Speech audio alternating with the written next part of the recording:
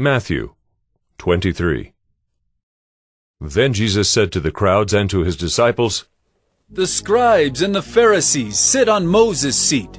So practice and observe whatever they tell you, but not what they do. For they preach, but do not practice.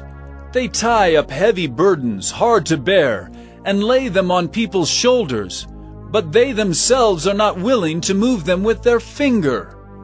They do all their deeds to be seen by others, for they make their phylacteries broad and their fringes long, and they love the place of honor at feasts, and the best seats in the synagogues, and greetings in the marketplaces, and being called rabbi by others.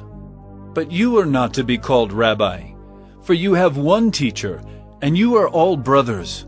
And call no man your father on earth, for you have one Father who is in heaven.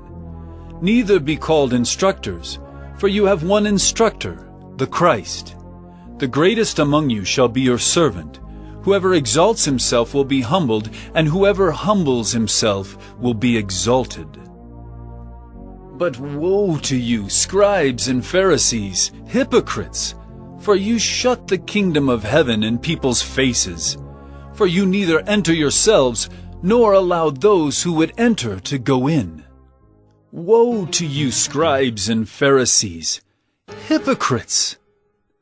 For you travel across sea and land to make a single proselyte, and when he becomes a proselyte, you make him twice as much a child of hell as yourselves. Woe to you, blind guides, who say, if anyone swears by the temple, it is nothing. But if anyone swears by the gold of the temple, he is bound by his oath. You blind fools! For which is greater, the gold or the temple that has made the gold sacred? And you say, if anyone swears by the altar, it is nothing. But if anyone swears by the gift that is on the altar, he is bound by his oath. You blind men! For which is greater, the gift or the altar that makes the gift sacred? So whoever swears by the altar swears by it and by everything on it. And whoever swears by the temple swears by it and by him who dwells in it.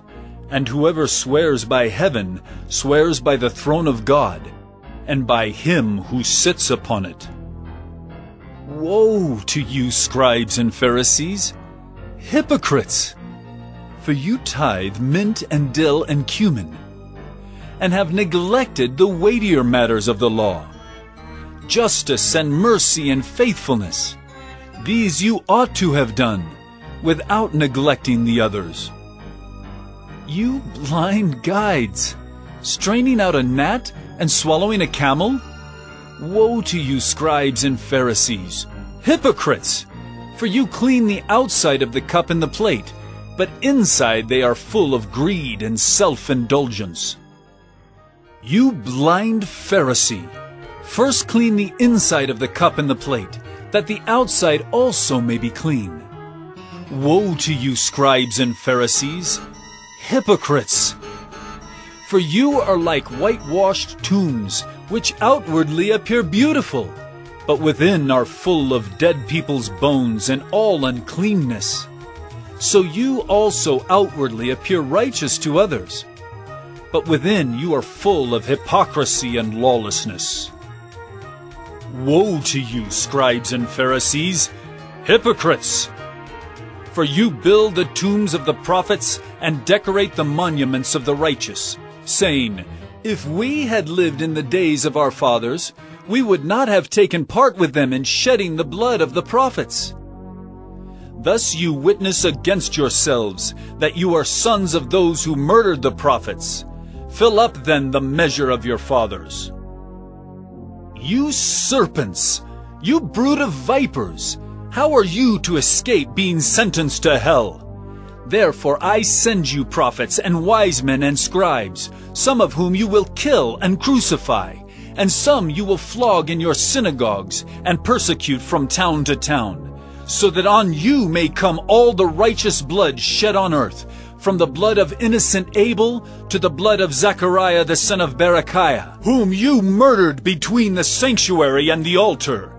Truly I say to you, all these things will come upon this generation. Oh, Jerusalem, Jerusalem, the city that kills the prophets and stones those who are sent to it. How often would I have gathered your children together, as a hen gathers her brood under her wings, and you would not. See, your house is left to you desolate. For I tell you, you will not see me again until you say, Blessed is he who comes in the name of the Lord.